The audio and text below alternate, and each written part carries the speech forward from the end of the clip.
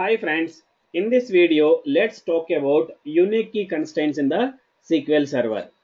So unique key constraint is the one which will help us to ensure all the values in a particular column is unique or all the values in a particular column is different.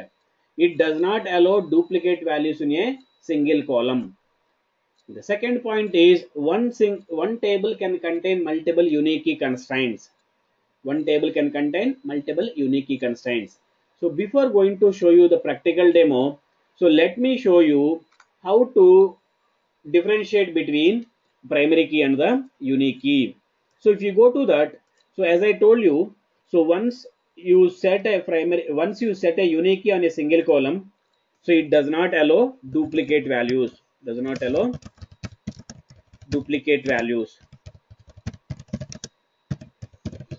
Next, so it does not allow duplicate values. Second point is a single table can contain multiple unique keys.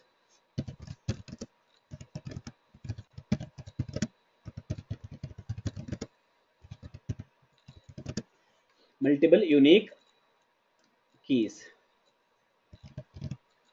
Next, third point. So as I told you, it is only unique key, but unique key is going to allow one null at least. It is going to allow one null. It allows one null. Okay, and second null it does not allow. I will show you practically. Next, when you come to the primary key, so as if you see my previous video, primary key is nothing but a collection or a combination of not null plus unique. It means that it is going to satisfy the not null behavior as well as unique behavior. Now let me see. So it does not allow duplicate values. It does not allow duplicate values. That's correct. And single table can contain only one primary key. So only one primary key for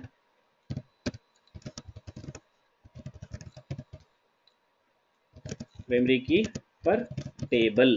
It does not allow multiple keys like unique. Next, third point. So it does not allow nulls even. Allow even a single null, because it is a combination of not null plus unique. That is the reason why it does not allow. So if you see the differences between primary key and unique key, this is the most important interview question. So what is the difference between unique and primary key? So unique key is not going to allow duplicate values. Similarly, primary key also does not allow duplicate values. And single table can contain multiple unique keys. But here, so single table is going to contain only one primary key. It means that only one primary key per table. Next, unique key is going to allow at least one null. It allows one null. But here it does not allow even a single null because of the combination of not null plus unique. So these are all the differences between unique key and primary key. Now let me show you how to work with a unique key practically in SSMS. So there are two ways of setting the unique keys. So one way is using SSMS designer. Second one is using queries. So as a SQL developer, the best practice is queries only. As a SQL developer, so best practice is using queries only. But in this video, I am going to show you both the ways how to create a unique key by using SSMS designer as well as by using queries. So let's go to the SQL Server Management Studio. So in this studio, so I am going to create a one table with the name of employee. So if you see this, I have a table with the name of employee which contains ID employee, employee name and email. So by default all are nullable and there are no constraints is defined as of now. So let me create a table. So I am going to execute this. It means that table has been created with the name of employee. So if I run the insert queries on this table, if I run whatever the query I want, it will run, because as of now nothing is been none of the constraints are there in a particular table. First I am going to create a unique key constraint by using SSMS designer, SQL Server Management Designer. How to do that? So let's go to the Object Explorer. Let's refresh that. So you will get your table name. So here this is my employee. How to go to the designer? Let's right click on the table name and click on design. So once you click on design, so you will get this window. Here if you see ID employee, employee name and email. Then how to create a unique key on this designer. So let's right click, let's select the any of the column, right click, because even like why I am telling any of the column, because at later you can change the column name if you right click on a different column. So right click on any of the column, and if you see here, so there is indexes or keys. So with this window you can create index as well, and you can create a unique key as well. So let's select that option. So once you select that option, so you will get a index or primary keys window like this. So as of now, so no indexes and no primary or no keys has been defined here. Now let's click on add. So once you click on add, so you will get with the name of ix underscore employee, because by default you will get with a index. So we need to change that. Now first, on what column do you want to create a unique column? So here in this example, I want to create a unique key constraint on the email. On the email, because all employees should have a unique email IDs. Now let's select the employee email. Here you need to have a employee email. So you will talk about sort order later. Now select the email. Let's click on OK. Now do you want to maintain is unique? Yes. So by default is no. Let's make it as yes. And so what is the type? Do you want to go with index or unique key? Let's select the unique key. You don't need an index for maintaining the unique values. If you see here, so I selected the email and use unique keys as and unique key. And what would be the name of the unique? This is the name of the unique key. The like I'll give you the like a user means like a system defined or like a naming convention is UQ.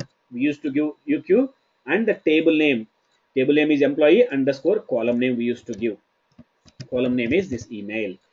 So this is how we give the naming conventions to the unique key constraints. UQ is nothing but a unique key, employee is nothing but a table name, and email is nothing but a column. On this column name we will be creating. Okay. So once you are done with this, if you want to add description, you can add it. Otherwise, leave it out. So that is not a mandatory field. So let's click on close. Okay. Let's click on save. It means that unique key has been created on the top of the employee table on the top of the email column. Now let me test this. Okay. Let me run the insert on this employee table. So insert into employee values. First one is ID 101, comma I'm going to keep name as Gary, comma email as gary@gmail.com. If you see this, I'm going to insert a particular row with a Gary. Employee ID is 101, name is Gary, and employee email ID is gary@gmail.com. Let me insert this. Yes, one row has been inserted. Now, so let me try to insert one more row. Insert into employee values of 101, comma I'm going to put as Gary Glimpse, comma, but my email ID is same. I'm keeping gary@gmail.com. See, I am trying to put because of the names. Like, see here, this is employee name is Gary. Here, this employee name is Gary Glimpse. But by default, like I want to, I can keep like as a full name is employee name is Gary Glimpse. He can keep the employee email as gary@gmail.com. So if I run this insert query, ideally because of the unique key constraint on the email, it should fail. Let me run this. So once you run this, you can see the error message here. Once you run this, you can see the error message.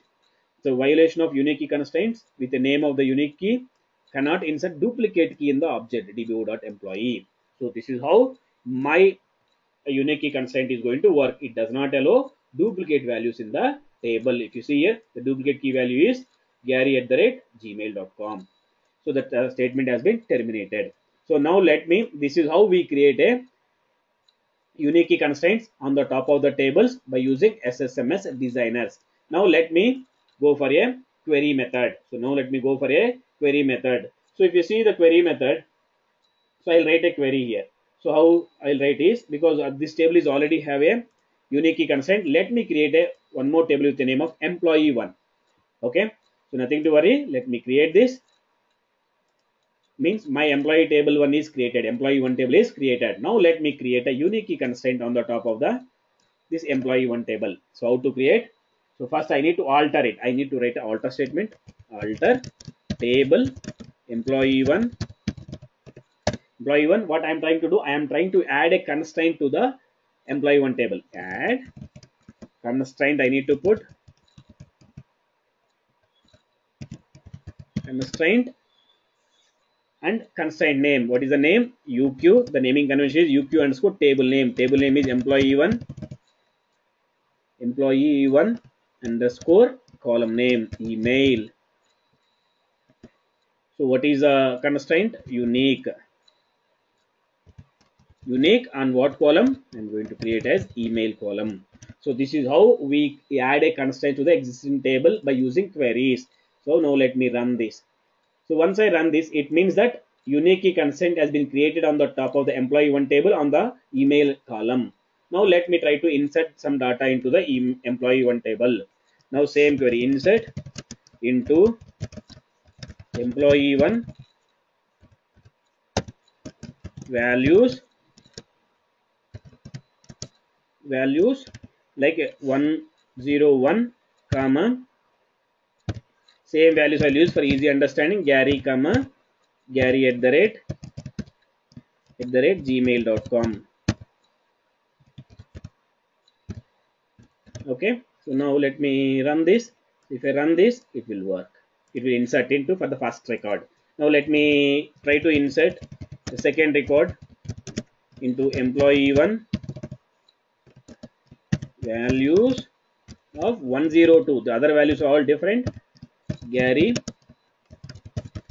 Glimpse comma, let me put it as Gary at the rate gmail.com. Okay, so let me try to insert this record. So this is going to be fail because so violation of unique key constraints, and with a particular name you can see the unique key name as well. This is the constraint name as well. Okay, cannot insert duplicate key in the object. The employee 1, the duplicate key value is Gary at the rate gmail.com. Now let me try to put hotmail.com. So if you really think about this, see, this is a Gary at gmail.com and this is a Gary at the rate hotmail.com. Obviously, yes, it inserts because it is not getting matched. If you see this, so Gary at the rate hotmail.com is different than with a Gary at the rate gmail.com. So if it is different, then it automatically works. If you try to insert the same value again, it fails with a error message saying that you are trying to insert a duplicate value into the same table. Okay, so now let me see the data in the employee 1 table. So let me run the select query. Select star from employee 1. If you see this, let me run this. Yeah, you can see the data. Now, so I wrote a complete select statement rather than writing like that. Let me see the data. Okay, so I have a shortcut key. So if I see the run this, let me see. If you see this, my data is getting refreshed because I configured a shortcut keys in my system. So then how to configure a shortcut keys in the SQL server? So you have a video. I already did a video how to configure a shortcut keys in the SQL server. I will show you what are all the shortcut keys which are defined in my machine. If you go to the tools, go to options. In the options there is a keyboard, expand this query shortcuts. So these are all the list of shortcuts is defined by me in my machine. You can also configure on your own. Okay, see, control 6 is nothing but a count of records. Let me run the control 6. Yeah, if you see how many records are there, 2. This is how we can configure it. So there is a separate video in my channel how to configure a shortcut keys in the SQL server. Please go for watch that video to configure a customized shortcut keys in your video. So yeah, now in this video we completely talked about unique key and the difference between unique and the primary keys. So thank you for watching. If you have any questions, please comment those questions in the comment section, so I will answer it. Thank you. That's it.